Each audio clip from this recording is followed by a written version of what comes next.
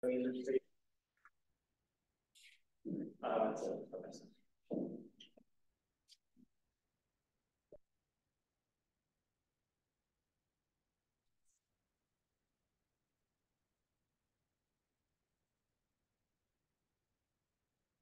that everybody's doing their research projects, this might feel a little bit more appropriate. Study so you don't have to wash dishes for a living. If you study chemistry, you're still going to be washing dishes for a living for a while. Once you get to about your 30s, then usually you can have somebody else do washing for you. But you're basically signing up for about a decade of being paid to wash dishes, just different dishes. So today we're going to start looking at organic chemistry. Organic chemistry, and it sounds a lot more echoey in here with so few people in here. So we're going to start looking at simple, what are called simple hydrocarbons. And simple hydrocarbons basically just means that they're made entirely of hydrogen and carbon. So you'd think that'd be a pretty small list of molecules since it's only two components. And it turns out that there are a lot of different ways that carbon atoms can combine. So we'll start with a quick review of Lewis dot structures. Who remembers how to do Lewis dot structures?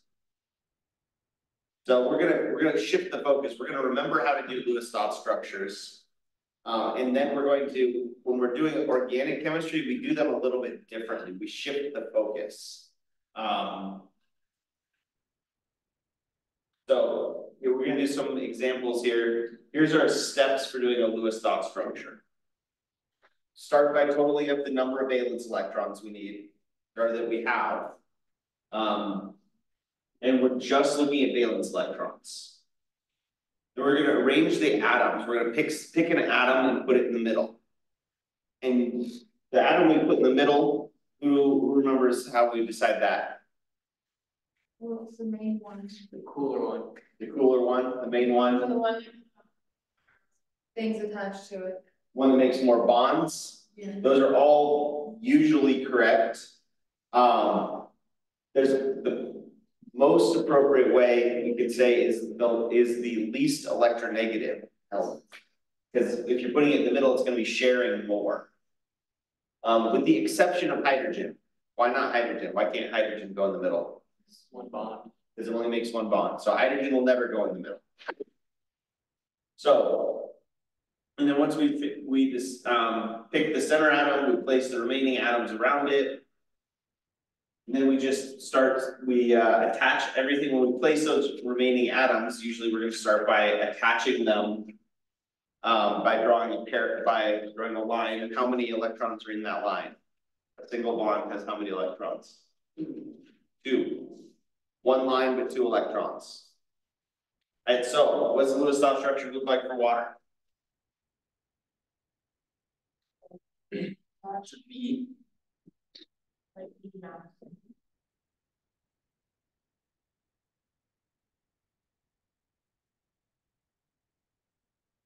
But we have 8 valence electrons. Where the other ones go? fixed on the oxygen. There's a total of 8 valence electrons, right? There's oxygen starts with 6 valence electrons, but then each hydrogen brings 1 valence electron too. So I don't know how Carl teaches this, but the way I approach it is you take all the valence electrons and you put them all into one communal pile. And you divvy up the electrons as you see fit. Because then you're only keeping track of one number at a time, right? So what about CH4? How many valence electrons for CH4? How many from the carbon? 4. And then each hydrogen brings 1, so it's a total of 8 again, right? So carbon's going to go in the middle because hydrogen can't, right? We're going to surround it by the hydrogens.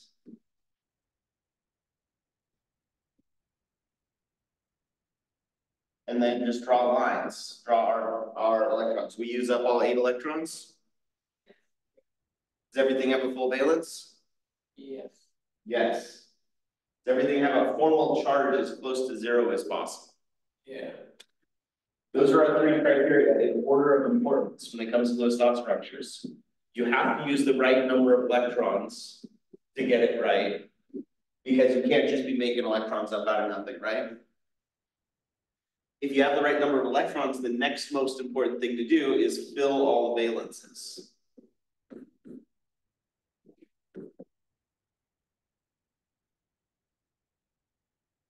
And last but not least, if you get a case where it's possible to fill all of the valences in more than one way, the way that you just, if you meet these first 2 criteria, it's a valid Lewis dot structure.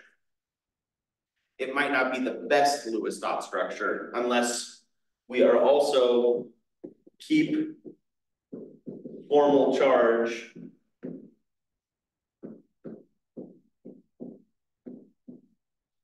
close to 0. So what's the formal charge on how do we do formal charge? Who remembers? Separate bond. Yeah, basically we treat each bond like it's being split 50-50 between the 2. And then we just count, okay, so if there's 2 electrons in this bond right here, well, it's a pair of electrons, but we can think of it like 50% of the time it's with the carbon and 50% of the time it's with the hydrogen. So it really counts on average, the carbon owns 1 of those electrons. Some of the time it has 2, some of the time it has none, but on average it owns 1. So it's like if you bought a snowblower to split with your neighbor. How many snowblowers do you own? Half, really, right? Some of the time you have a whole snowblower, and sometimes you have no snowblower. On average, you have half. So if we count all 8 of these electrons around the carbon, all of them are in bonds. So carbon really only owns 4 of them, right? And how many valence electrons does carbon have on the periodic table? Valence electrons, 4. So that gives the carbon a formal charge of 0. Started with 4 electrons on the periodic table, it still owns 4 electrons.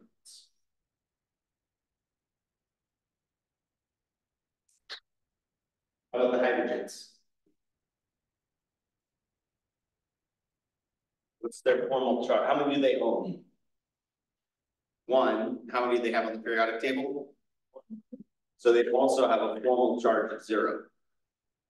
Because they have the same number of electrons they started.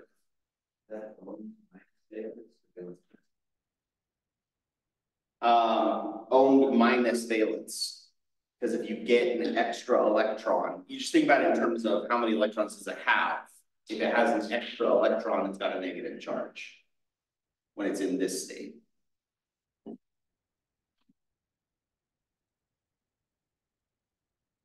All right, let's do a trickier one.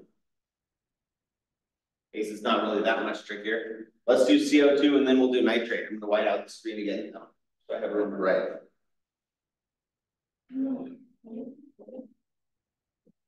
Should be. I think I'm gonna do a trick to hide the menu. Yeah, it still says recording. That way it's not getting in the way. All right, so for CO2.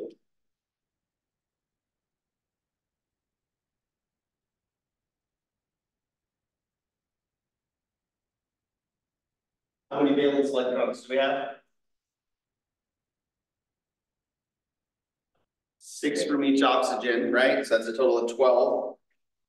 And another 4 from the carbon. 16. Oh, sorry. Carbon only brings 4. Only the valence. No, That's the trick one. I don't know why I was thinking 16 plus. There's 2 carbons too, obviously. What's going to go in the middle? Carbon or oxygen? Carbon. Carbon, less electronegative, more vacancies. No matter which way you slice it, carbon goes in the middle here.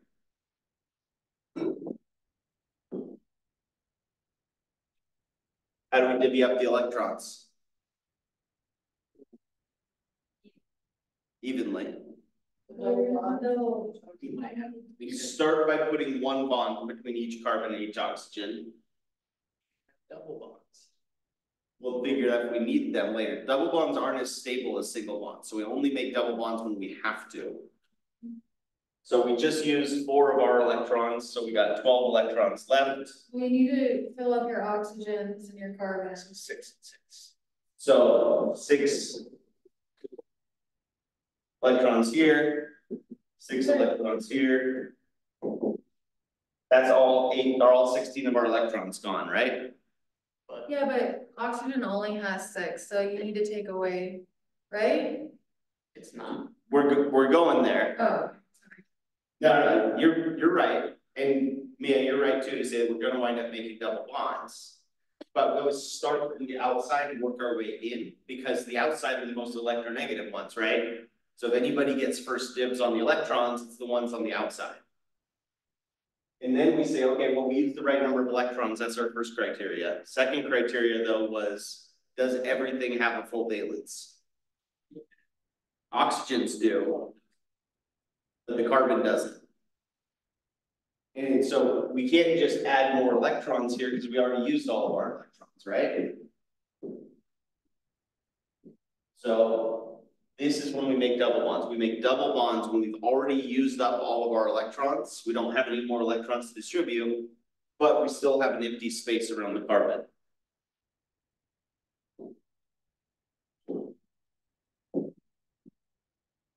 So erase a lone pair and make a double bond. Is the carbon satisfied now? It still needs another pair of electrons, right? It's only got 6, it needs to get to 8.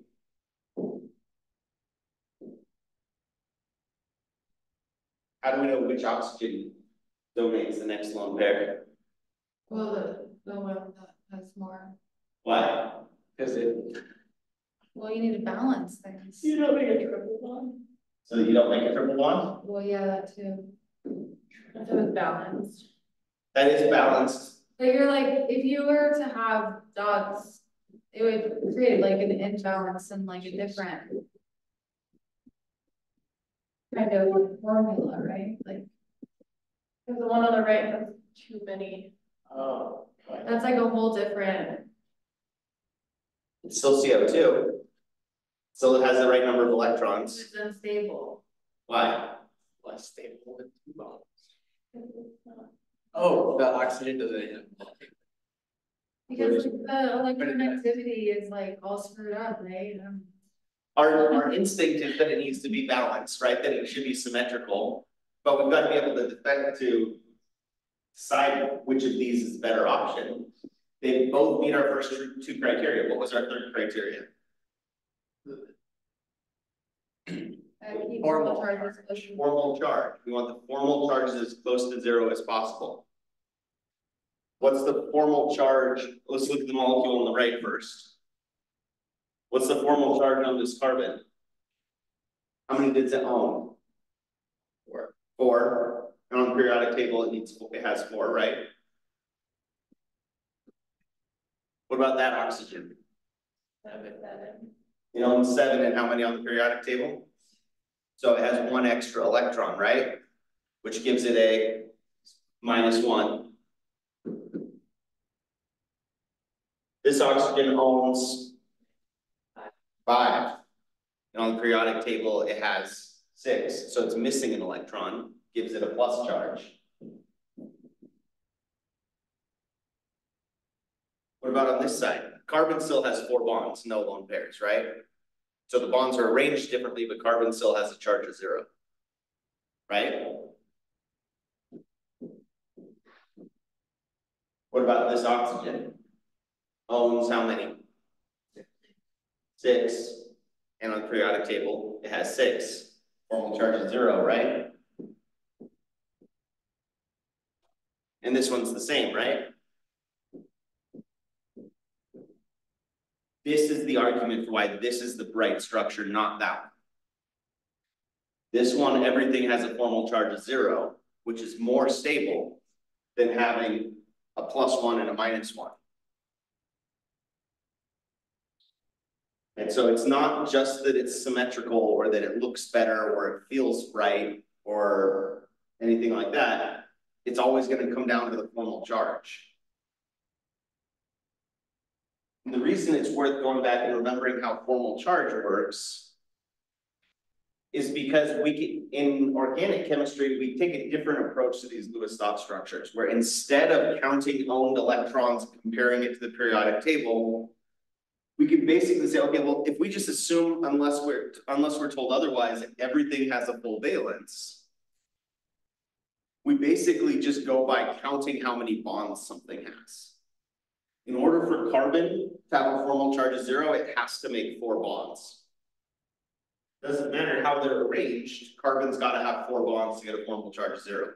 So in other words, for carbon to be stable, it has to make 4 bonds. For oxygen to be stable, how many bonds does it need? 2. It's basically, that's wrapping up Lewis dot structures and formal charge into one thing. If an oxygen has 2 bonds and a full valence, it has a formal charge of 0. So an oxygen with 2 bonds is stable. An oxygen with 3 bonds or an oxygen with 1 bond is less stable. So when we talk about organic chemistry, a lot of times we draw our structures that way. We just try to arrange things instead of trying to get formal charges closest to 0. We're doing that, but we kind of are doing it in a roundabout way. We just shift our frame of reference so that we're counting bonds instead of counting electrons.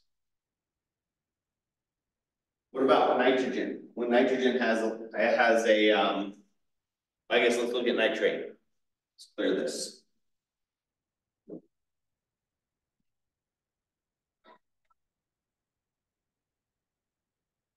Nitrate, 3 minus 1. How many valence electrons are we looking at? Oh, valence. Valence electrons. So nitrogen brings how many to the table? 5 plus 18. 3 times 6. 23.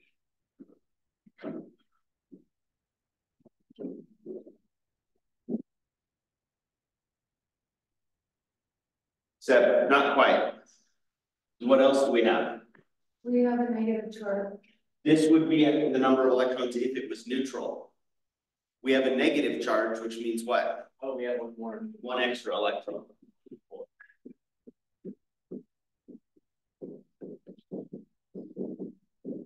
Is this all coming back to you now? No. Tell me if it's not. I mean, I'm mainly laying the groundwork. I'm not actually going to have you draw Lewis dot structures for these organic compounds, but knowing where they come from and where these structures come from is really helpful. So how do we arrange this so that everything has a full valence? What goes in the middle, nitrogen or oxygen? And why? Bingo.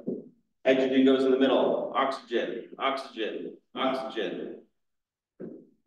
Is oxygen ever in the middle? In water. Why? Duh. Besides water? When it's with fluorine, or when it's with hydrogens. But we'll learn that in the middle is kind of a relative distinction. You can have more than one central atom if you just shift your frame of reference, right? Every atom could be the central atom if you focused on it, right?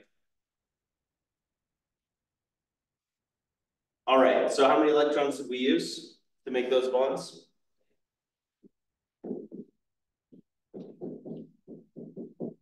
This is the way that I like to do these, is I just keep a running tally. Once I get a total number of electrons, every time I make a bond or draw a lone pair, I just subtract it and I keep going. How many electrons does each oxygen still need to get to 8? Each oxygen needs more electrons to get to a full valence, right? 7. Needs to gain an additional 6. Because there's 2 that it needs on each one. Right? Because we're trying to fill the valence. So to get to do a total of 8 electrons in this, in the two, n equals 2 energy level, we need a total of 8.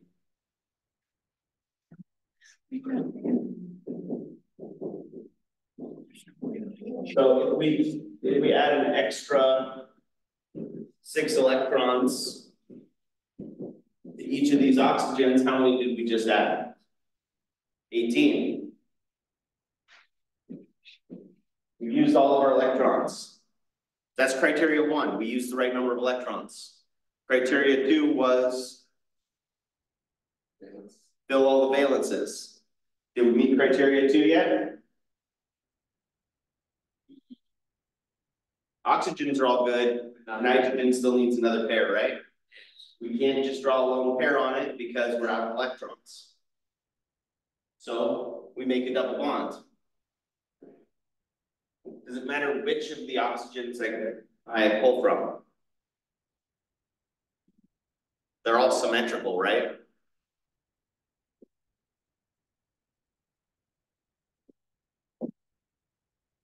So erase a lone pair, add another bond.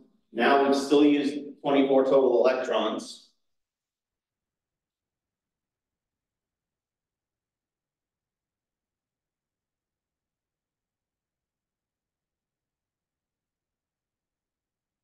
Right, turn on the AC because it's 77 degrees in here, and that's not okay. I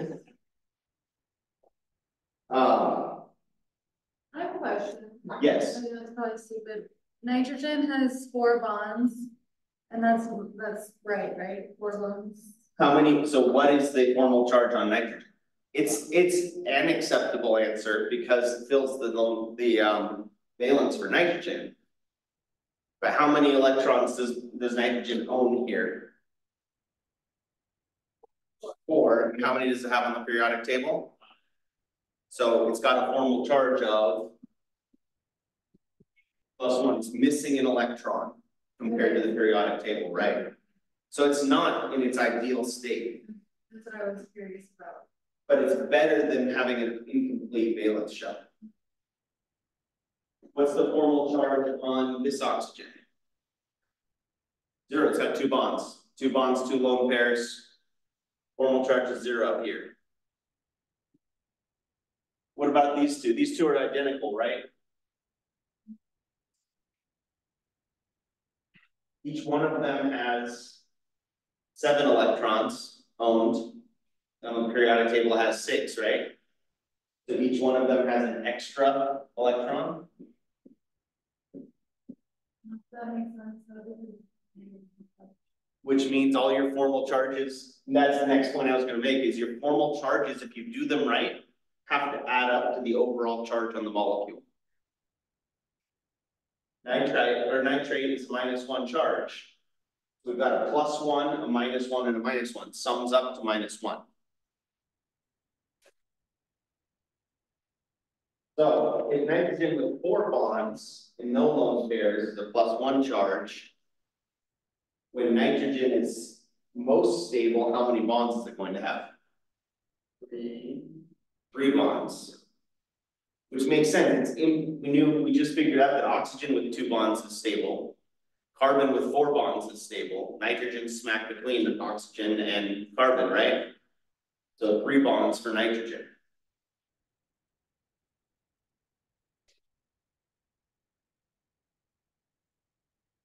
All right, last one on here. Let's do C2H6. C2H6, we can count up the valence electrons pretty easily, but then it gets a little bit wonky, right? So 2 times 4 electrons plus 6 times 1 electron. This is the total of 14.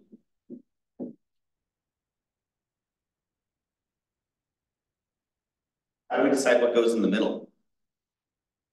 Carbon, right? Can't be hydrogen. So it's gotta be carbon. How do we arrange everything else around it?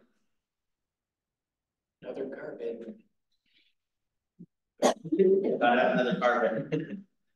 And then we just go hydrogen, hydrogen, hydrogen, hydrogen, hydrogen, hydrogen.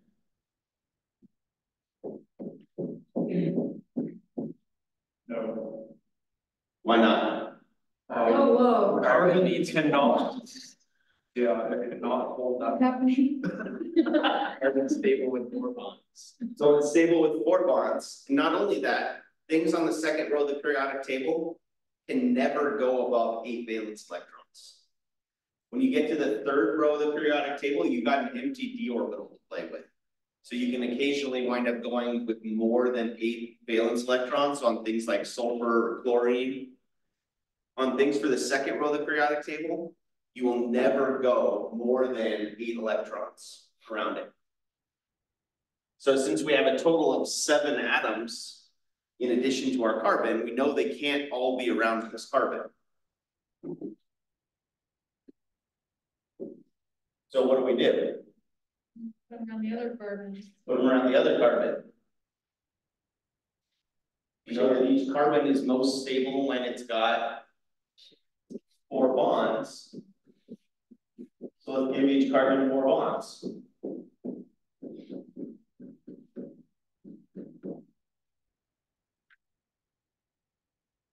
Do we use the right number of electrons? Yeah. There's 14 there. We have the right formula. Does everything have a full valence? Yes. Does everything have a formal charge of 0? Yes. Yeah, all the carbons have 4 bonds. Each hydrogen has 1 bond. Everything's satisfied. This gets back to the question that we were talking about before. How do we know which of these is the central carbon? Both, depending on our frame of review, right? Which also applies, the next slide is a review of Vesper geometries. Vesper geometries, we looked at how many electron groups were around the central atom, right? So I have a question, like on the carbon and the hydrogens, are the forces between the carbons like different than the hydrogen forces? Like how they're getting like. Yeah, so there is, carbon is slightly more electronegative than Yeah. hydrogen. It's still considered, excuse me, a non-polar bond, but barely.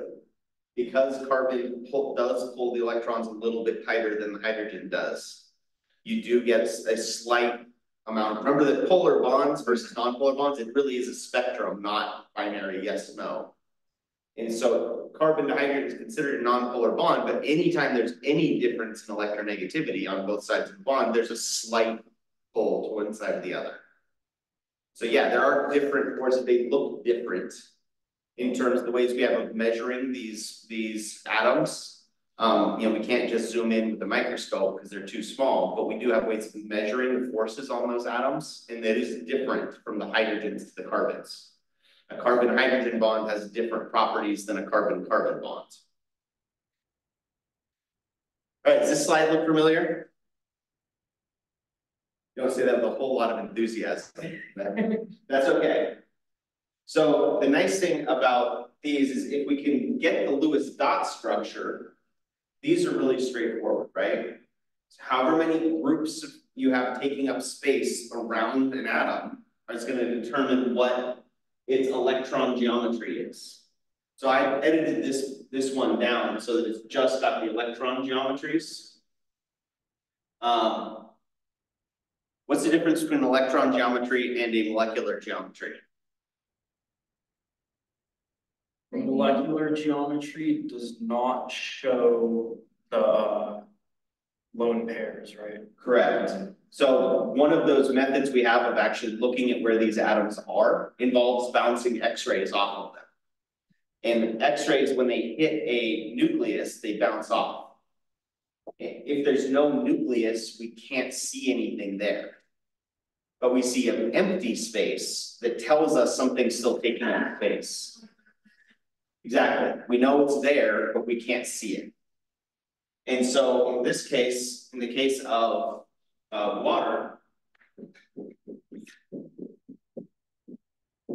it has 4 groups of electrons taking up space, right?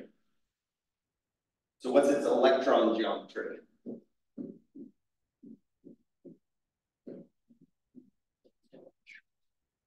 That one, the tetrahedral.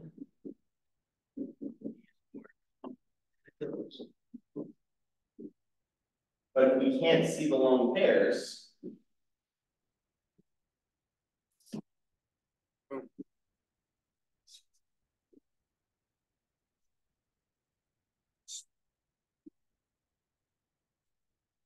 It's just that. Right, and that's how we know that those electrons are still there taking up space, because if there was no electrons and there's only two atoms here, it wouldn't be bent, it would be linear. Right, we know that those electrons have to be there, have to be taking up space, because we can measure this. In the lab, by bouncing X-rays, you make a crystal, a water crystal, which is also known as ice. When you bounce X-rays off of it, we can see that the angle here is about 105 degrees. If it didn't have lone pairs taking up space, it would be 180 degrees. Right, so that's the difference between electron geometry and molecular geometry. In OChem, we're mostly going to talk about electron geometry. So we don't really need to remember all the various other molecular geometries like tetrahedral, then there was trigonal pyramidal, and then there was bent. This one had trigonal planar and then bent. The trigonal bipyramidal had like seesaw followed by T-shaped, followed by linear. Octahedral had a whole bunch of them as well. I remember doing all those. No. Right? So that starts sounding like the teachers in Peanuts after a while. The nice thing about organic chemistry is we're dealing with things only in the second row of the periodic table for the most part, which means we're limited to how many electrons around each atom? 4 pairs, so 8, which means we're basically not going beyond tetrahedral in organic chemistry. Everything's going to be tetrahedral, trigonal planar, or linear. Carbon is going to pretty much always be tetrahedral unless what? Unstable. Well, unless it's unstable. Lone pair maybe would like make it different. Carbon doesn't usually have lone pairs. Oh, yeah. It has a formal charge of 0, but what could it have? What was the structure of CO2 again? We decided not to go with the triple bond because the formal structure. Double bonds. How many groups of electrons are taking up space around the carbon now? 2, right? Because yeah, there's 2 pairs there, but they're in the same physical location. So they're only taking up 1 space. And same on this side. So that even though there's a total of 8 electrons around the carbon, it has 4 bonds, it only has 2 things taking up space. So when carbon has double bonds, that can take it away from being tetrahedral. What's the geometry going to be for CO2? Linear. What about formaldehyde? Looks like this. What's the electron geometry on that carbon? Well, the carbon's bent, but that. Is it bent? Well, not if it's. It's a triangle. It's the triangle one. It's asymmetric triangle. Triangle. Trigonal. Planar. Planar. So remember, we're not going to those bigger ones, right? All of our electron geometries for OChem are going to be linear, trigonal planar, planar meaning flat, or tetrahedral. We only get past that if we have elements from the 3rd row or below on the periodic table. So the carbon is trigonal planar here.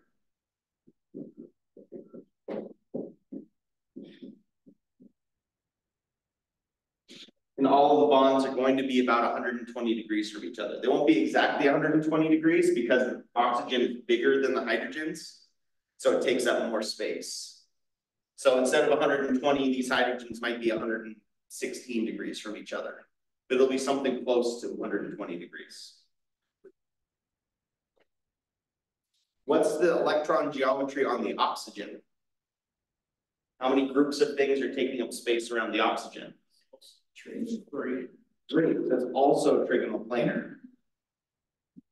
And so that's exactly what I mean. Each atom in a molecule could be considered the central atom, right? And it's going to have its own molecular geometry. Which means really we're not limited to just building one central atom and a whole bunch of crap around it. We can build larger and larger molecules where we just start linking together. Here's a tetrahedral carbon, and next to it's another tetrahedral carbon, and next to that's another tetrahedral carbon. And so I remember I started this lecture out by talking about how hydrocarbons seems like it should be a really simple topic because it's just hydrogen and carbon. How complicated could it get? Well, that's like asking how complicated can Legos get? Oh, you only have 2 types of Legos. How complicated could it be? Well, it depends on how many Legos you have and how patient you are in stringing them together, right? You could, make a statue of Michelangelo's La Pieta out of Lego if you wanted to. You only use one type of Lego the whole time. It still looks really complex when you do that, right? That's really the basis of organic chemistry. Yeah, it's all carbon-based, but if you link your carbons together in the right way, you can make a lot of different molecules. So let's practice switching our frame of reference. Instead of looking at a formula and figuring out the Lewis dot structure, in organic chemistry, a lot of times we'll draw where the carbons are and just say, and the general assumption is there's enough hydrogens around so that every carbon has the right number of electrons. Which means every carbon needs to have how many bonds? 4. It can have 3 bonds if it's got a charge, but it will never have 5 bonds. There is no faster way to put your OChem instructor in a bad mood than to draw a carbon with 5 bonds. Colloquially, that's known as a Texas carbon because everything's bigger in Texas. And Texas carbons are bad. We don't like Texas carbons. We only want 4 bonds per carbon. So with that in mind, how many hydrogens do I need to draw around each of these carbons? How many hydrogens does this carbon need? So let's do 1 carbon at a time. 3. How many here? How many here? How many there? Here? For a total of 12. 3, 5, 6, 9, 12. What's the geometry of each of those carbons? Triangle, tetrahedral. Tetrahedral. Carbon will always be tetrahedral unless there's a double bond. Oh. Right, because when there's a double bond, that's when you wind up with with 2 pairs of electrons taking up the same space. Trigonal. Trigonal planar. If you have 2 double bonds, this is really, we draw it as a triple bond or think of it as a triple bond, but really it's a single bond and 2 other bonds on top of it. So we call you remember the term sigma bonds versus pi bonds? Remember not liking it perhaps? A triple bond is really one sigma bond because the sigma bonds are the ones where your orbitals were able to overlap really nicely. A single bond always has really good overlap between the orbitals. The pi bonds go above and below. So they have this kind of weird shape. Remember we talked about the phases of these orbitals? You can wind up with these ones kind of like smearing out to overlap. They kind of make this, I've had a group of students, they called it vampire teeth or upside down canoes. Either way, they kind of make this weird shape that's not as easy as just overlapping orbitals on top of each other, which is why double bonds aren't as stable as single bonds, because you get less orbital overlap when you have to use p orbitals to do it. When you can use the hybridized orbitals, you get really good overlap. So the blue one is a sigma bond, 3-layer sigma. The red one is called a pi bond. So a triple bond is really one sigma bond and then 2 pi bonds. Which makes more sense now that we've defined that nomenclature. I can say it properly because it really bothers me to call it a triple bond because it's really a sigma bond and 2 pi bonds. It's 2 different things at the same time. So for B, how many how many hydrogens here? 3. 1, 2, 3. Up there and here, 3. No, it's okay. It's already got 4 bonds. And I guess just to finish this up, formula for A would have been C4H. You do that? Right, that's no C5. That's what, right? I can count, I promise. We still have 5 carbons here. How many hydrogens though?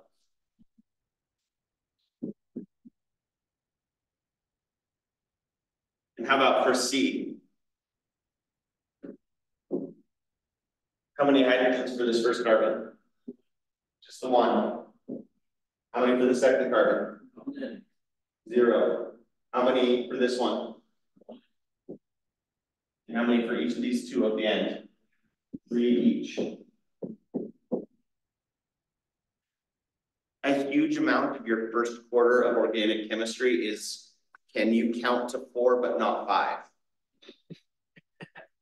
Right? Demonstrate that you can count to 4 but not 5.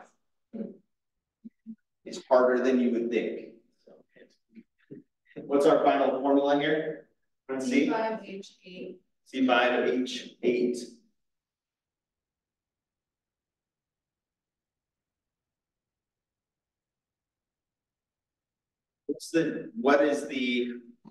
So these carbons on the end here, the CH3s, those are also going to have tetrahedral shape, right? These carbons in the middle, what's their geometry going to be? Well, they're each going to have their own, but that carbon has 3 things taking up space, right? So trigonal planar. This carbon also has 3 things taking up space. So it's also trigonal planar. So the term molecular geometry is actually kind of a misnomer because molecular geometry implies the whole molecule, right? But that's not really true because every atom in a large molecule is going to have its own molecular geometry. And when you put them all together, you get an overall shape of the molecule. But you still have to know it's a tetrahedral carbon and a tetrahedral carbon and a tetrahedral carbon and a tetrahedral carbon. Or tetrahedral, tricoplanar, tetrahedral, tetrahedral. Right? And that gives these things different shapes.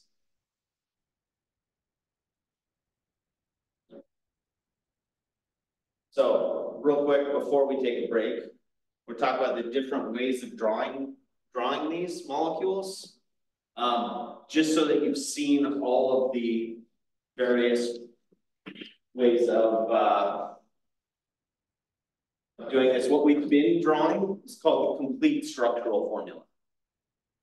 But as you can see, it's really time consuming pretty quickly to draw all those hydrogens, right? So basically in organic chemistry, as soon as you've demonstrated to your instructor that you can count to 4 but not 5, they let you stop using the complete structure. Those first couple weeks, it's going to be a lot of drawing really sloppy hydrogens. Because in your homework and in your quizzes and everything, you're going to be trying to go as fast as you can to draw something with 10 hydrogens in a row.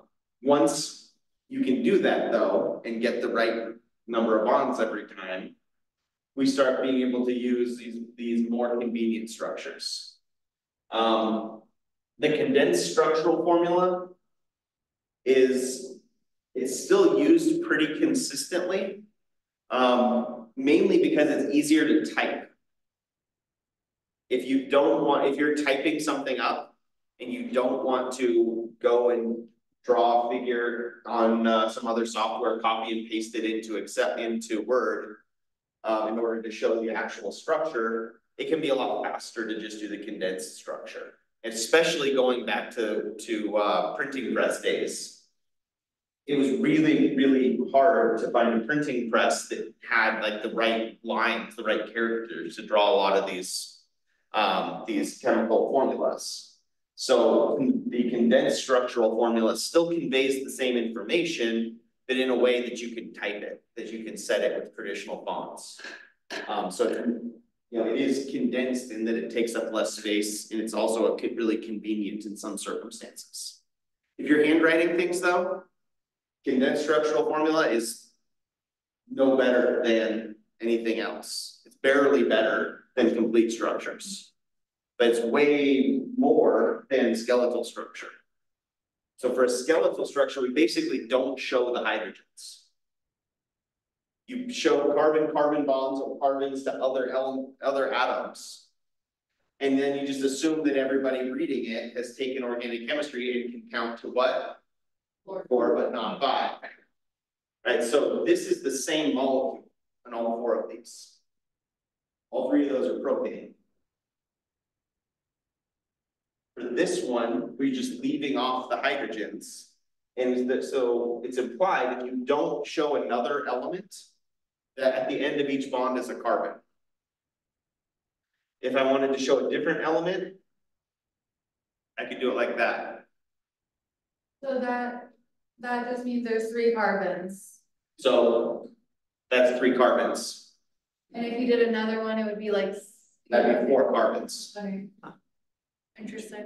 And the rest of the hydrogens you just add on to make it so that everything has 4 bonds, or the proper number of bonds. In this case, how many hydrogens would go on this first one? 3. On the second one? 2. On this carbon? 2. How many on the oxygen? 3. Or, oh, I guess it depends. Yeah, you're trying to make. So if we don't have a charge on the oxygen in organic chemistry, we assume it has a full valence and the right number of bonds. So oxygen, when it had a full valence and the right number of bonds, it was 2 bonds and 2 lone pairs, right?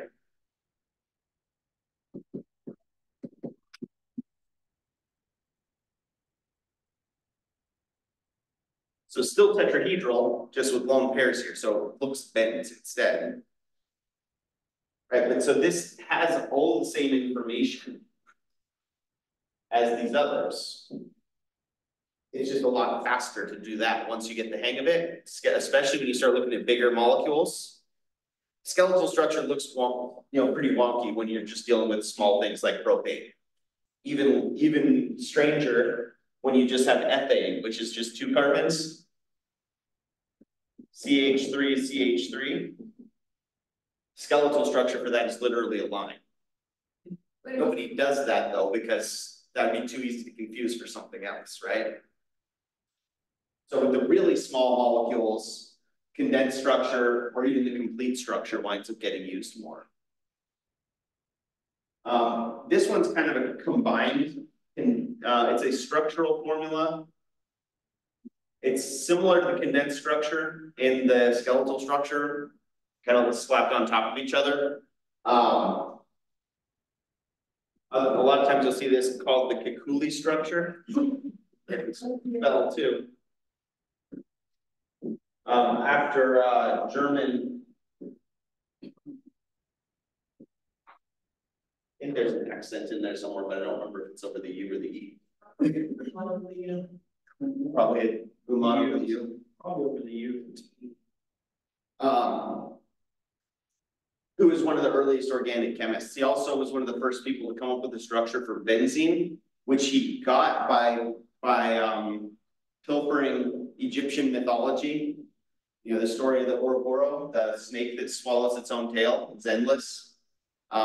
He was reading Egyptian mythology, and he came across that when he was trying to figure out the structure of benzene, the skeletal structure of benzene looks like this.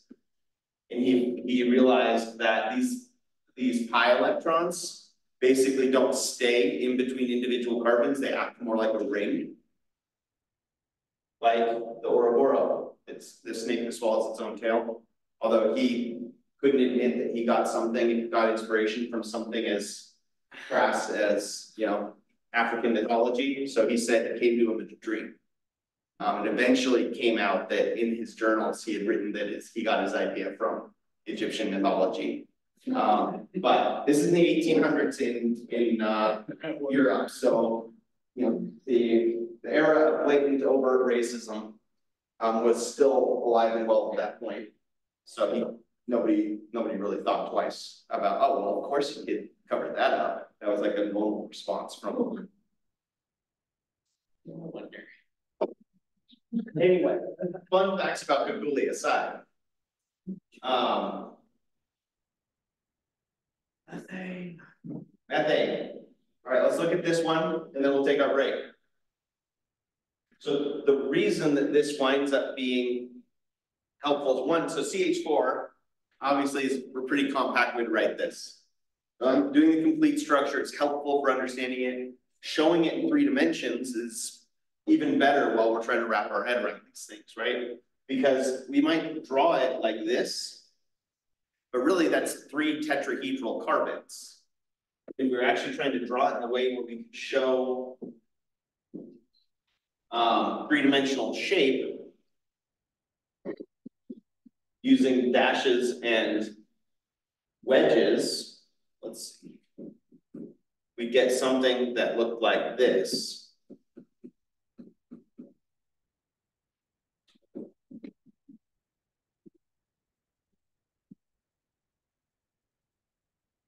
Right, and so the reason that that's helpful is partly to remind us this is not even though we might draw it as being a flat object, there's a reason why we don't draw it at 90 degrees. Because these tetrahedral carbons are really 109 degrees. 109 is kind of hard to eyeball, so it's not a bad idea to draw it like you're drawing 120 degrees. Most of us know about what that angle looks like, or at least you will pretty quickly when we get into this. But we don't draw it at 90 degrees, even though our complete structures, a lot of times we do. Just because if we've got a carbon with 4 bonds around it, it's convenient on a flat piece of paper to show it as being 90 degrees. But this is still tetrahedral. And so this overall molecule has its own shape. And it's constantly kind of rotating around and twisting as well. We'll get into that in a couple of minutes. But both of these are examples of what are called saturated hydrocarbons. So they're hydrocarbons because they're made up of just carbon and hydrogen. And they're saturated not with water, but they're with hydrogens. You have as many hydrogens as possible for that number of carbons. So you can't have more than 4 hydrogens for 1 carbon. What's the formula for propane?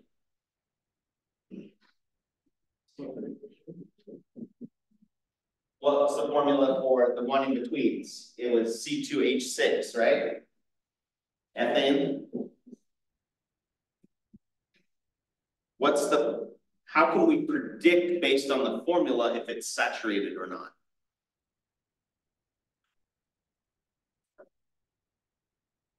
Based on the number of hydrogens, what would the next one look like? We had CH3, CH2, CH2, CH3, C4H10, right? So every time we add a carbon, we add 2 more hydrogens. But it's not, so if I wanted to write a general formula, Cn, how many hydrogens are there? Say it again. N+2.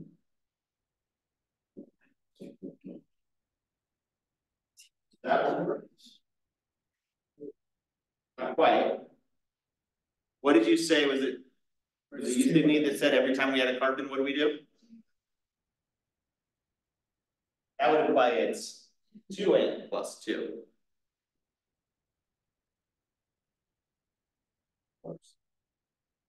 How does that work? It fits, right? No, because you're taking the n, so you would be like 2 times 2, 4 plus 2 equals 6. Correct. Those extra plus 2 come from the carbons that are at the end. The carbons at the end of the chain aren't CH2s, they're CH3s. So by being at the end of the carbon chain, they get 1 extra hydrogen. So if you think about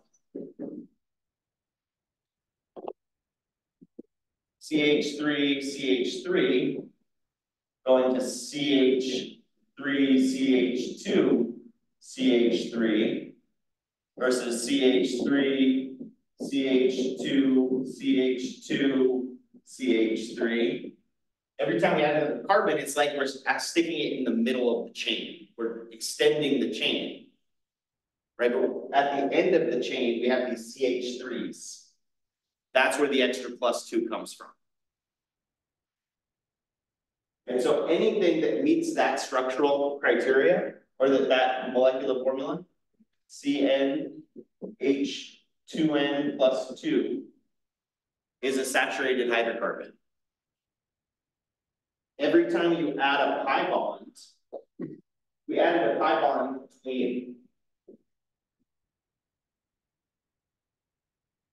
between the 2 carbons here.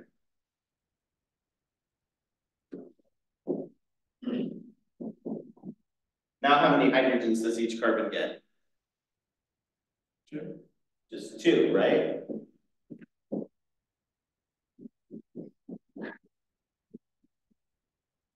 Makes our molecular formula C2H4. That no longer fits this formula, right?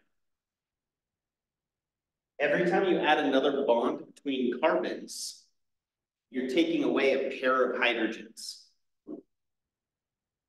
Right? Because this pi bond, if you think of this pi bond when it was saturated, this pi bond was a CH bond here and a CH bond here. We took those 2 away to make the pi bond. So for every 2 hydrogens that are missing from this formula, you know you have another carbon-carbon bond, which can either mean you added a pi bonds or you made a ring. Because making it into a ring means it's not a chain anymore, right? It's a circle, which means you don't have the end anymore. You lost those 2 CH3s at the end, and now you have all CH2s. But the net effect is you added a carbon-carbon bond, and it costs you 2 hydrogens. So that winds up being a really useful way of figuring out what possible structures you could have. Like, okay, well, I know it's not saturated. I know I have at least 1 pi bond or 1 ring because I'm missing 1 pair of hydrogens. And we'll come back to that. You'll see why that winds up being important in 10 minutes. Let's come back at 10 after.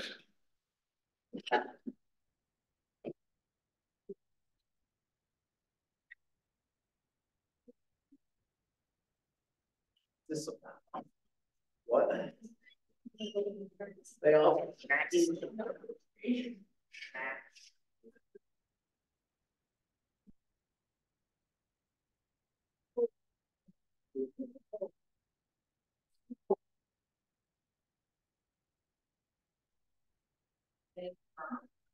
I'm gonna be upstanding on Friday. Yeah. And then I'm actually actually glad that we arranged that we hadn't got signed to get out. Yeah.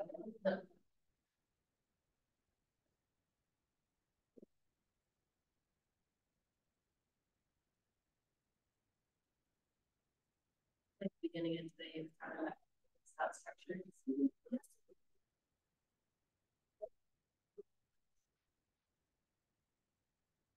really just using that to lay the groundwork for why carbon wants 4 bonds and oxygen wants 2, and going back to geometries. Yeah.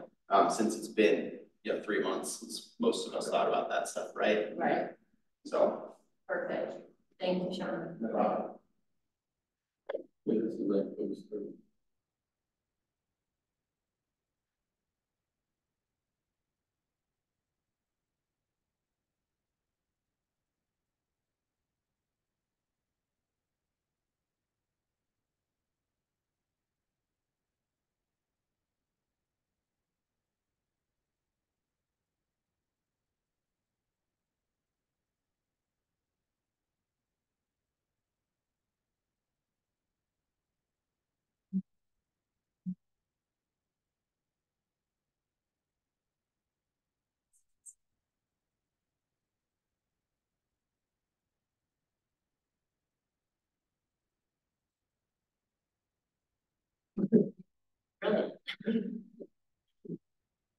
I looked at you.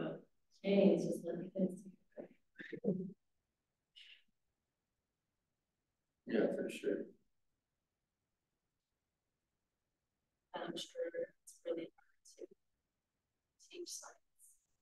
Sure. Yeah, just like it keeps leading into more topics, right? Never ending. We actually started out with a speech. Yeah. Everybody Shut that down. very kind of listening again, and I couldn't hear. And then like I put some headphones in and they could hear it that way. But like I told some people that they just got listening with headphones. I was a little nervous.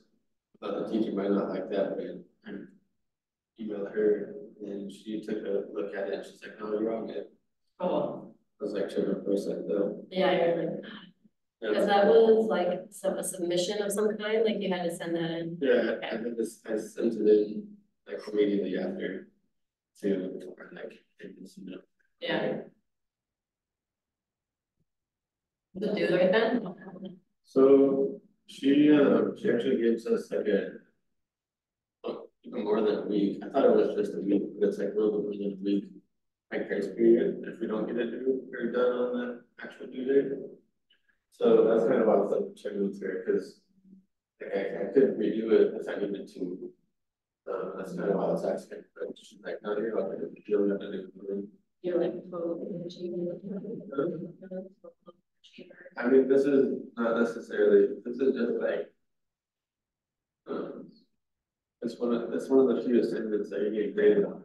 So I think you get like a low grade. A low grade.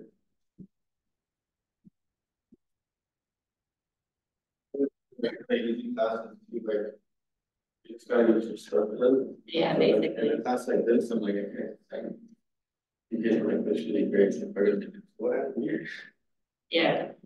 I had a, Oh, it's so bad. Not that hard. that makes me think of like a Russian history class I had to do for my degree, but it was obviously not related to what I was focusing on. And I had a group final project, and there was like the kid in the group was fucking dragging ass. And I remember I was just kind of like, I like had to basically yell at him. I was just like, "You're not gonna fuck up my grade, dude."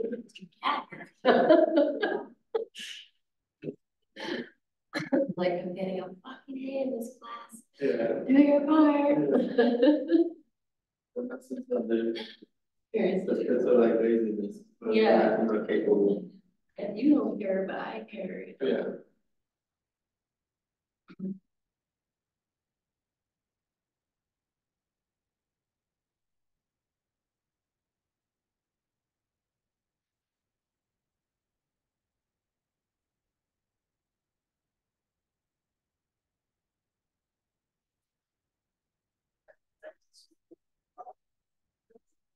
Yeah. And then in his journal, he's like, actually.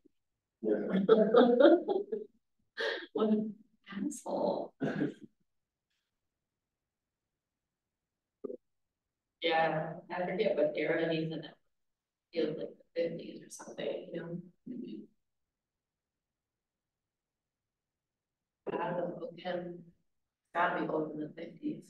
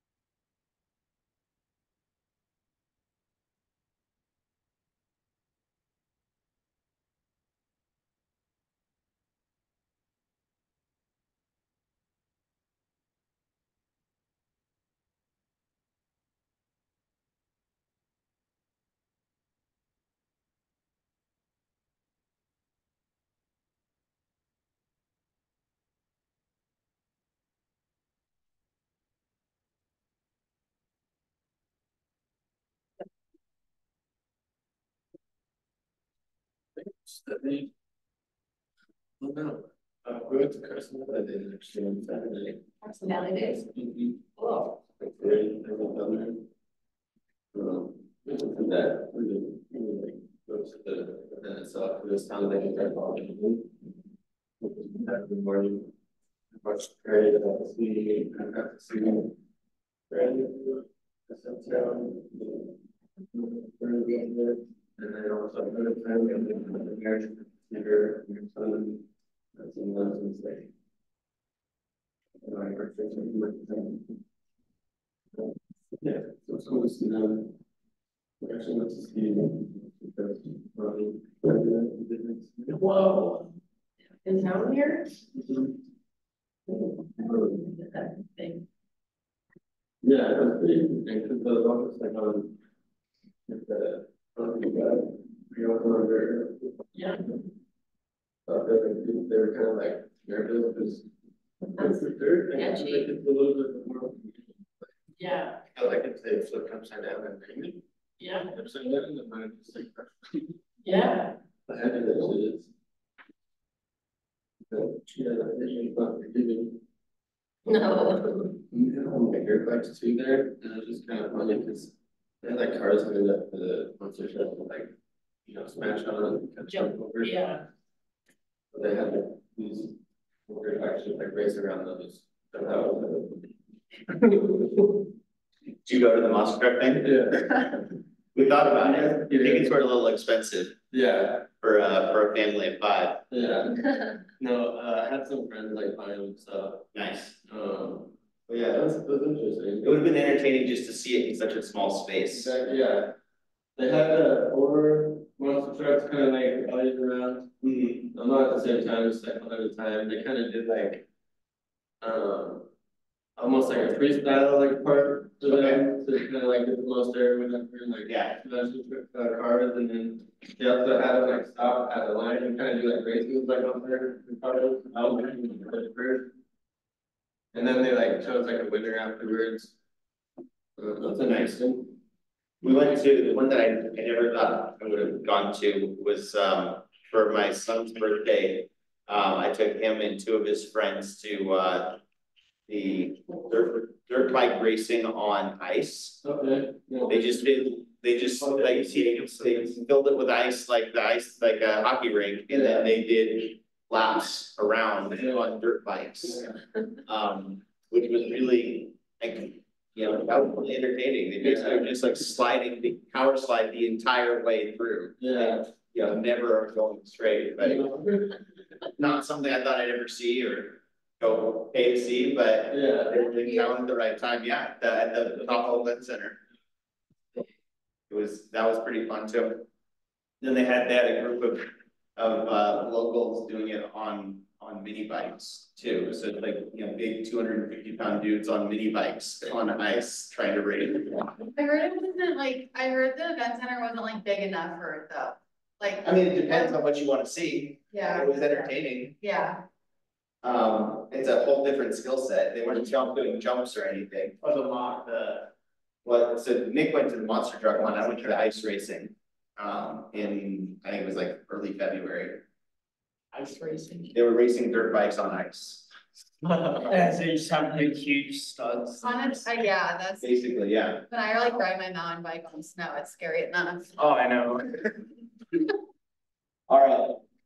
So we ended talking about, there's just a couple of vocab terms that I wanted to, we talked about what's a saturated hydrocarbon. The other term I want to throw out there is homologs, comes from the root homologous.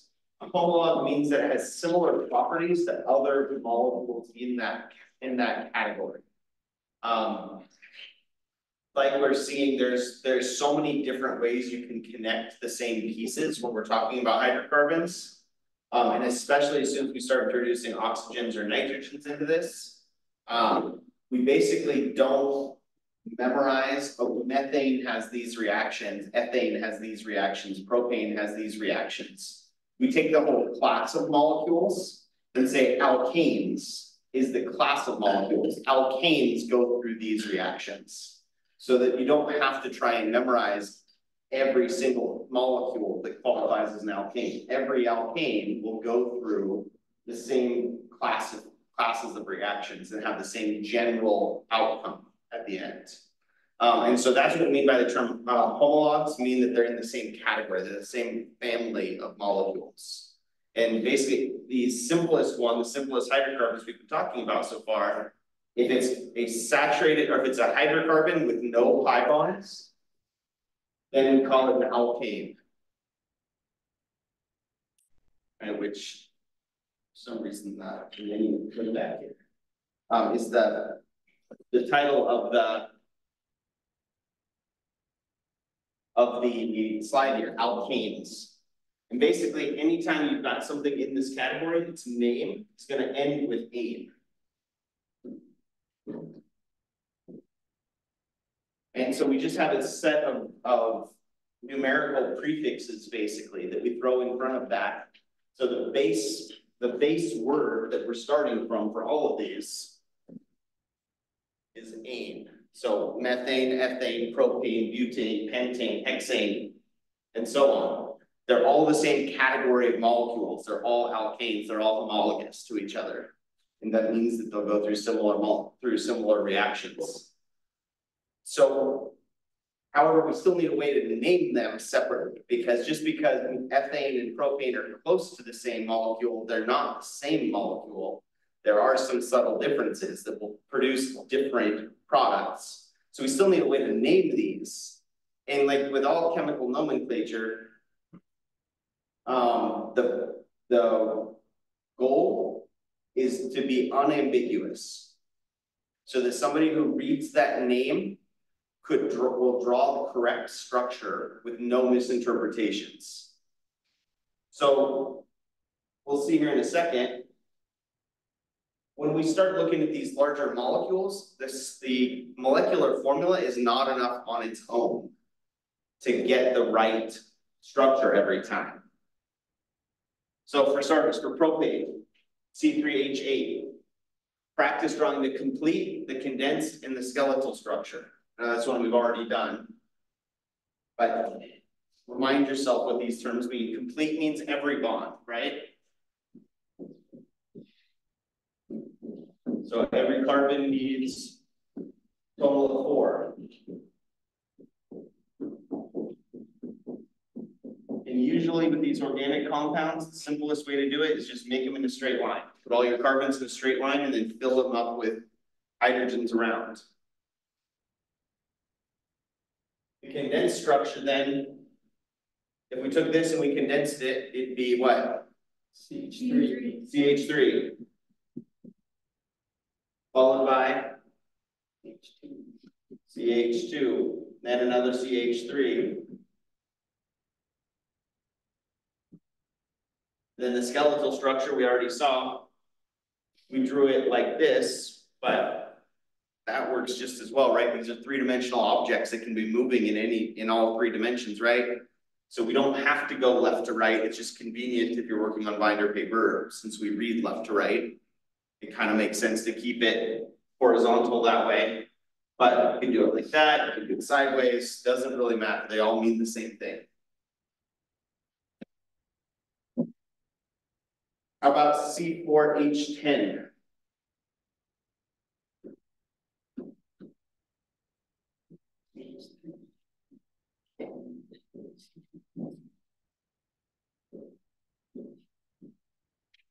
Well, the easiest way to do the complete structure, think the one we just did, and we're just going to stick another CH3 on the end.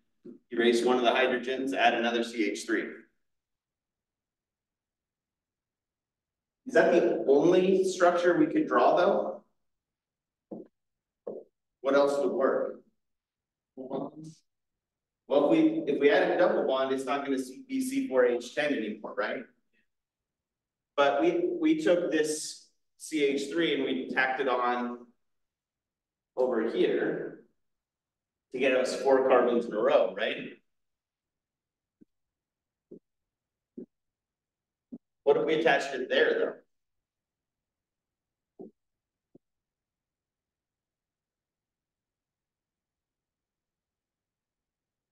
Is that still C4H10? Still 4 carbons. 3, 4, 5, 6, 7, 8, 9, 10. So that's what I mean about sometimes the formulas can be ambiguous. Where C4H10 could mean this molecule, but it could also mean one we started with. That's also C4H10. But because they're different molecules, you need different names to be able to distinguish between them. So organic nomenclature is a whole subtopic. We did inorganic nomenclature in this class, right? We did acids and ionic compounds and simple covalent compounds, like, you know, nitrogen trioxide and things like that. Organic nomenclature is a lot more subtle because even though we're dealing with fewer types of atoms, they're more, you can be more creative with how they're attached, and our names need to reflect that. So, let me go back. Here's our #1 rule. Alkanes are named according to the longest continuous chain of carbons, which means not named according to the total number of carbons, the longest continuous string of carbons. So our longest continuous string of carbons here is 4, because all of our carbons are directly attached to each other, right? If I drew the skeletal structure, it would look like that, 1, 2, 3, 4. What's our longest continuous chain of carbons here? 3, right? Because if you start at one end, count 1, 2, 3, you can't jump over here because then it's not continuous. The longest chain that's in a straight line. Although we can twist it around so it doesn't look like it's in a straight line. So we have to be careful with how we look at this, but for instance, I could draw this molecule. That's the same molecule, right? Just twist it around a little bit. And as we get larger and larger molecules, there's more ways you can twist them around. But if you start counting at one end, it's still 1, 2, 3, 4. It's still 4 in a row. So that means that we're going to use the numerical prefix that means 4 for this molecule. But to avoid confusion with the Greek prefixes that we've already learned, we have a whole nother set of numerical prefixes. OChem gets their own numerical prefixes, so we're not using mono, di, tri. We're using meth, eth, prop, but, and then they get to be the same as the Greek ones once you get past 4. And so that means this molecule, 4 continuous carbons in a row, we use the root but, and then to say that it's an alkane, that it's saturated, we write ane, butane. It's 4 continuous carbons in a row. This molecule also has 4 carbons, but because they're not in one straight line, our longest continuous chain is 3. So we use the numerical prefix prop, and then stick ane on the end. Propane. Except that it's not just propane, because propane didn't have this extra group hanging off the side, right? Propane would just be 3 carbons in a row, like this one.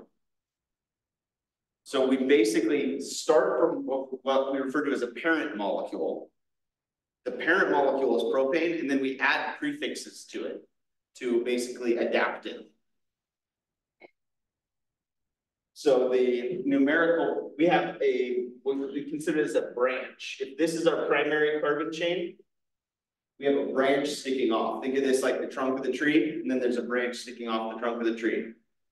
That branch is one carbon.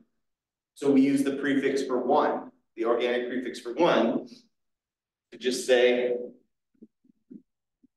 methyl propane. So methyl propane is propane with an extra carbon attached in the middle. If we said methyl butane, we would be adding one carbon to the middle. It's still going to be 4 is our longest continuous carbon chain, but now we have a branch added. If we have 2 of the same branch, so what's our longest continuous carbon chain here? Still 4. Yes. 2. But we have, and then we have 2 branches. Each of the branches is how long? Just 1 carbon, right? 1 extra carbon sticking out from our trunk. So this is a methyl group. And this is a methyl group. Would that be like a dimethyl then? Bingo. Oh. That's where the Greek prefixes come in. The reason we add another set of prefixes is so that we can say dimethyl. So this would be dimethylbutane.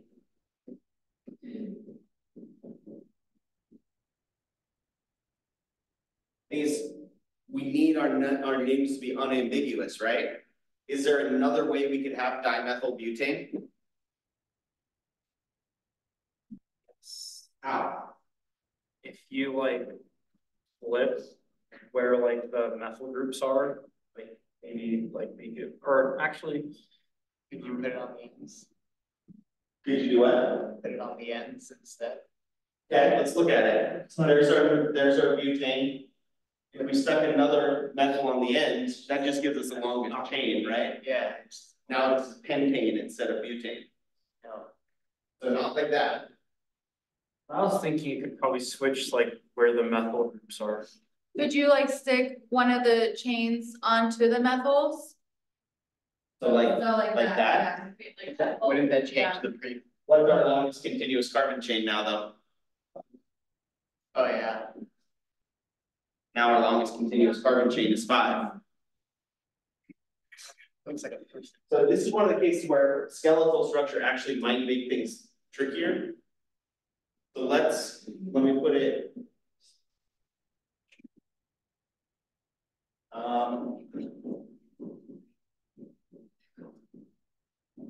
So I'm not going to draw in all the hydrogens for the sake of saving time right now. The first one we drew looked like this, right? Is there another way I could attach those 2 methyl groups? You know, this second carbon? What if they were both attached to the same carbon? There's a hydrogen there, right? What if we switch this hydrogen with that methyl group? So we have. So why is that necessary? Just because you can do that? Like. Those are 2 different molecules. And because they're 2 different molecules, they're going to have 2 different melting points and 2 different boiling points, and they're going to react differently. They're going to react similarly, but not identically. If carbons attached to carbons react differently than. Exactly. But this is what we call a tertiary carbon, because it has 3 other carbons attached to it. That's a quaternary carbon, because it has 4 other carbons attached to it. Quaternary carbons versus tertiary carbons versus secondary carbons versus primary carbons all react a little bit differently. They'll all go through similar reactions because they're all alkane carbons, but there's subtle differences. And that's why we wind up needing to differentiate between these 2 molecules. Bottom of what? No, because our main, so we still have the parent molecule of butane. Still have two branches. It's just that each branch is one carbon and they're on the same carbon. So we really still have a dimethyl. An ethyl group would be if we had a branch that was 2 carbons long. We'll talk about that one in a second. If this is dimethyl butane and this is dimethyl butane, we're just going to add one more wrinkle to distinguish between them. And that's basically, we just throw some numbers in front to say where the methyls are attached. So basically you start counting from one end of the carbon of your parent molecule. And this is carbon 1, that's carbon 2, that's carbon 3, that's carbon 4. Or start counting over here. Is that your question? Which way? It does. Because we want to keep, basically it's out of, it doesn't in terms of being unambiguous, but by convention, we want to keep the numbers as small as possible. So this one, regardless of which way we count, we've got a methyl group on carbon 2 and a methyl group on carbon 3. So we say it's 2,3 dimethyl butane. This one, if we count from this side, it would be 3,3 dimethyl. But if we count from the other way, we can make it 2,2 dimethyl. And so 3,3 dimethyl butane is still unambiguous. You would still draw the exact same structure regardless. But again, out of convention, we try to keep the numbers as low as possible. So we would call this 2,2 dimethyl butane.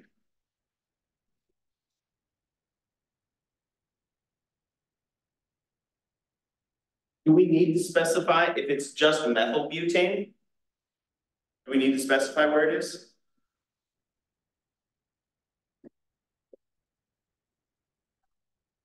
If we add it here, it's 2-methyl butane, right? If we add it here, you just start counting 3 times. So let's erase that one. That'd be 3-methyl butane, but if you do 2, yeah. And this is why we try to keep the numbers as low as possible, because it avoids that confusion. This is 2-methyl butane, and so is this is also 2-methyl butane. Because if you think about taking this molecule, it's a 3-dimensional object, right? Take it and flip it like a pancake. Now the methyl's over here. They're the same molecule because all you had to do is twist it around to make it look this way. You couldn't do that for 2,3 dimethyl versus 2,2 dimethyl. You can't take this one and just twist it around to make it look like that. That's what makes it a different molecule. In order to make this molecule into that molecule, you would actually have to break a bond and move it over. Yeah? So then pentane, if you were to move the methyl group, would it be more important on that one since it's not going to be? Yes. So for methyl pentane, 1, 2, 3, 4, 5. We could put, there's 2 places we could put a methyl group, right? We could put a methyl group there, or we could put a methyl group there. Why do you put it on the other one, the other notch? But you Right could it still be. That would still be carbon 2 if you count it from the other direction. It would be the same. So it would be the same. So, and let me color code this.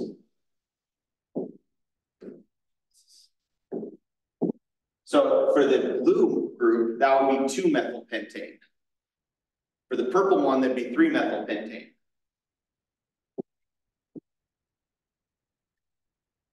That would also be 2-methyl pentane. If I had both of those, now what would it be? 4. Now we get to use the 4 because it doesn't matter which end we start counting from. It's the second carbon and then the 4th carbon. 2,4 dimethyl pentane versus to 4-dimethylpentane. And so if you follow those rules, find your longest continuous carbon chain and circle it. And anything that sticks out from the circle is a branch. We just name those branches by adding prefixes and specifying where they are if necessary. And it's not always necessary. Look at methylpropane. Is there any other place you could put a methyl group? No, because there's only one interior carbon, right? If you added a methyl group here, you didn't make methylpropane, you just made butane instead. Right, and same with butane. If it's just one methyl group, that's 2-methylbutane no matter which way you look at it, right? So technically you don't need to say 2-methylbutane. Methylbutane is 2-methylbutane by definition. It's a little bit redundant to say 2-methylbutane, but it's not something where you're incorrect. You're being overly correct, which is usually better than being under correct, right? I suppose. It's one of those things where it might, if you said 2-methylbutane to an organic chemist, they might tilt their head a little bit, but they're not going to correct you unless you're an instructor. But in passing, like everybody knows 2-methylbutane is methylbutane. All right, and just as a reminder, here's the organic root molecules or root names. Basically from 5 on, they're the same as the Greek ones. Those ones wind up being used less, and so there's less of an issue with using. Very rarely are you going to have a pentyl group attached to anything else, or let alone 5 of them. So, but technically you could have pentapentyl something. It would just be a really weird molecule, be very unusual. For the most part, these first 4 are the only ones that are different. Meth means 1, F means 2, prop means 3, but means 4. And then you just stick ane on the end to say that it's saturated.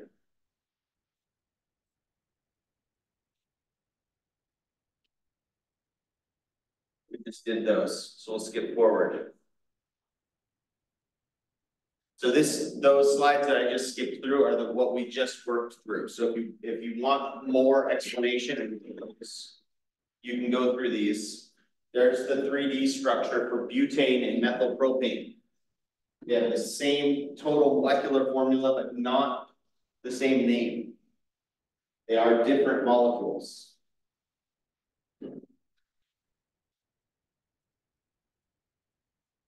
All right, so here's our steps naming branched alkanes.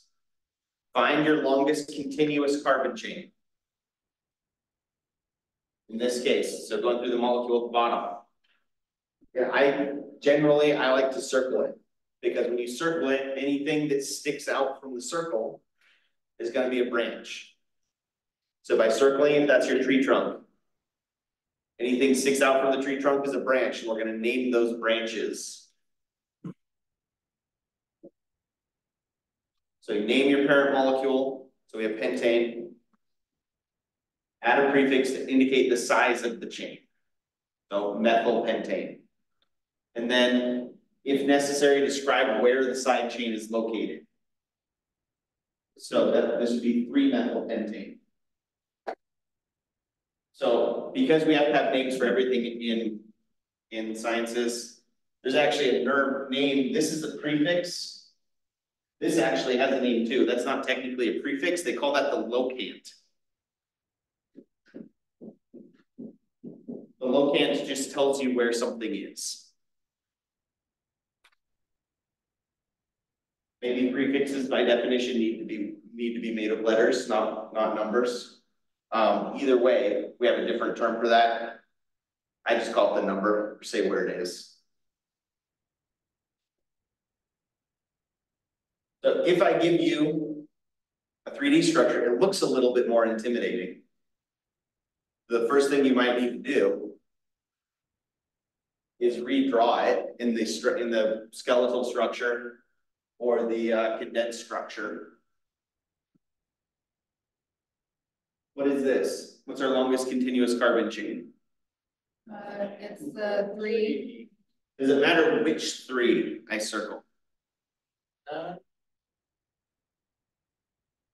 That's still 3 in a row with the methyl side chain, right? That's still 3 in a row with the methyl side chain. That's still 3 in a row with the methyl side chain. Find your longest continuous carbon chain, and if there are multiple that are the same length, pick one.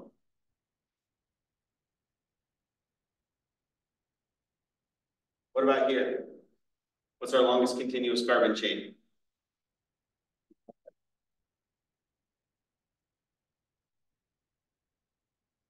Pentane, specifically 2-methylpentane.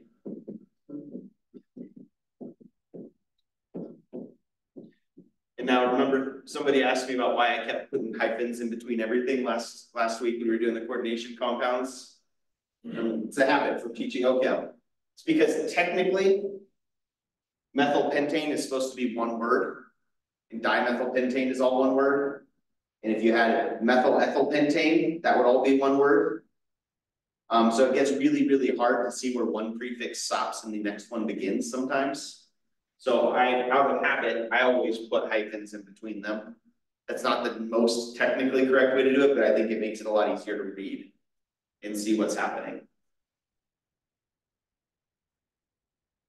It's our longest continuous carbon chain here.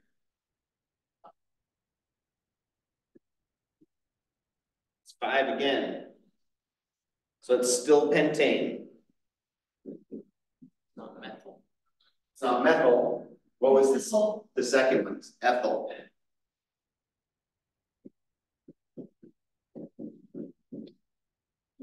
Were you methyl? This is one of those ones where technically you don't need the locant, because if you put an ethyl group on carbon 2, you actually get hexane. Because you make your longest continuous carbon chain 6 instead of 5. But again, it's not wrong to say 3-ethylpentane to avoid that confusion. But if you had 2-ethylpentane, that would be wrong, correct? So if it was 2-ethylpentane, there's our pentane. There's our ethyl group. Now our longest continuous carbon chain is 6. So 2-ethylpentane is really 3-methylhexane. Sydney? Are we gonna have to learn the base names? Yes. Okay. That's good. Only 4 of them. I know. I want to make sure. What if they're more complicated? What's our longest continuous carbon chain here? 2, 3, 4, 5. 5. We have 2 different chains. We have a methyl and we have an ethyl. So it's still pentane, is still our parent molecule. So start by writing pentane. 2-methyl, 3-ethyl. 2-methyl, ethyl. And this is another case where, yeah, you don't need that locant, but it can be helpful to make sure that you break things up. So 2-methyl, 3-ethylpentane. You just start packing stuff on. You just make it as long as it needs to be. It is, when you get the hang of it, it's kind of very like, it's the same process over and over again, and you can make these really, really long names that take up 3 lines of binder paper. But it's the same process over and over and over again.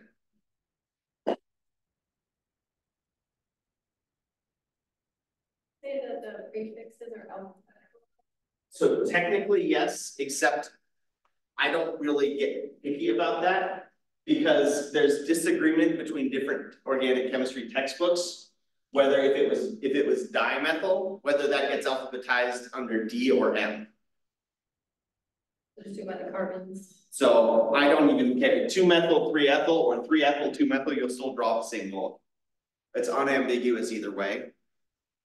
And so I don't care about that. If you take an organic chemistry class from somebody who does, just do it the way they want it done. I'm sure that there are those teachers out there. That's not me though.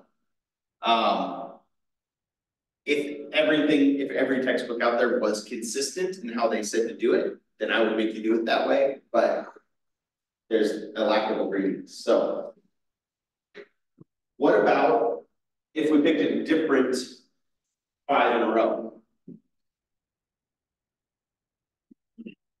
What if we picked that as our longest continuous carbon chain? It's still 5, right? That's still pentane. But now we have a complicated branch. Our branch has a branch. So how do we name that? There's 2 approaches. There's the old school way, which involved memorizing more prefixes. ISO versus sec versus tert versus N versus, there's another one I'm forgetting off the top of my head.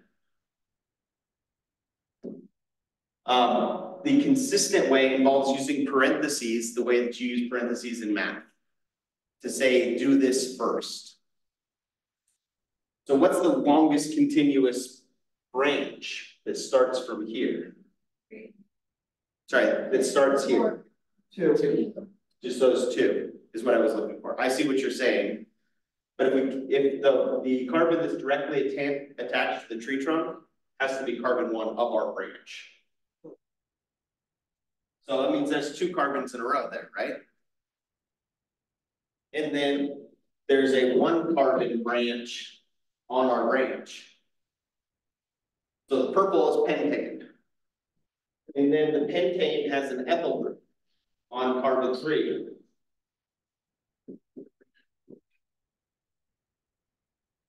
But then the ethyl group has a methyl group attached.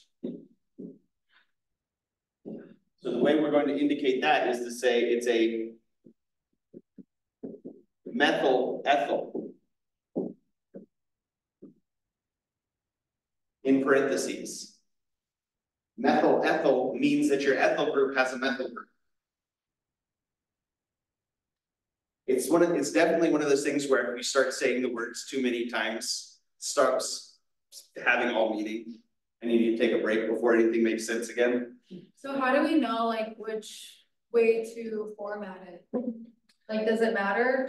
If you can pick 5 in a row that doesn't involve a complicated branch, that's usually better. It's a simpler name. But technically, saying 3-methyl ethyl pentane is correct, and saying 2-methyl 3-ethyl pentane is also correct. When you get to the hang of using these parentheses though, those are really easy to use too, because you just say, okay, I'm ignoring the rest of this molecule, I'm just looking at this, I'm just doing what's inside the parentheses and call it my same process as normal. And then you close your parentheses and now you're looking at the rest of the molecule. So we have a methyl ethyl group on a pentane. And wouldn't you want to format it so you have less of the cocant number, like a lower cocant number? So like we would. This one, 3 out of the pentane is as low as it can get. Yeah, but if you were to like, because different, you can do different names. You just want to try to get the lower. Try to keep those numbers as low as possible. So go back to the way we named it first. We said 2-methyl, 3-ethyl pentane. We could have counted from over there and made it 3-ethyl 4-methyl, but why would we do that? We want to keep the numbers as low as possible. So always check. Anytime you're putting these numbers on there, check that you can't just count from the other end to make it lower. If you start by circling your main carbon group though, it should be pretty obvious. Like you could start here or you could start there.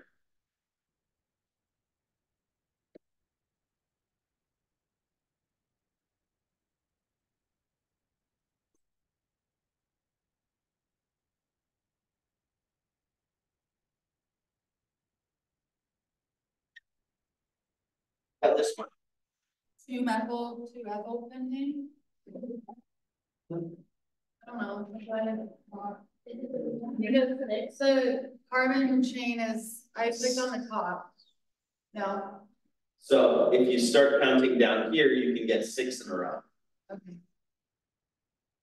So the skeletal structure for this one looks like.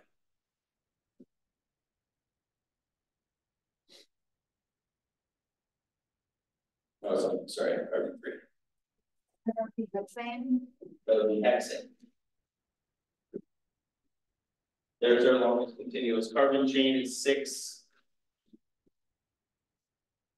And it's got 2 methyl groups, both attached to the same carbon. So it's going to be dimethyl. Close. You say dimethyl, you've got to specify what both of the methyls are. So it's not 3-dimethylhexane, it's 3,3-dimethyl. Try would mean that there were 3 methyl groups, not where they are. The numbers tell us where they are. So 3,3-dimethylhexane. As opposed to 3,4-dimethylhexane or 2,2,5-dimethylhexane. We're all going to have the same formulas, but are going to be different compounds. All right, so while this feels like a lot of nitpicking and a lot of rules for rules' sake, so that we can be as extremely specific, and it doesn't feel like it's that concise, but it really is a pretty concise way of doing this. If 3,3-dimethylhexane is about as few characters as you could have to indicate is something as complicated as this whole structure. Right, so, and we're going to continue on from there and add more wrinkles to it, but not today. So we'll go ahead and, well, and we're right at time, perfect.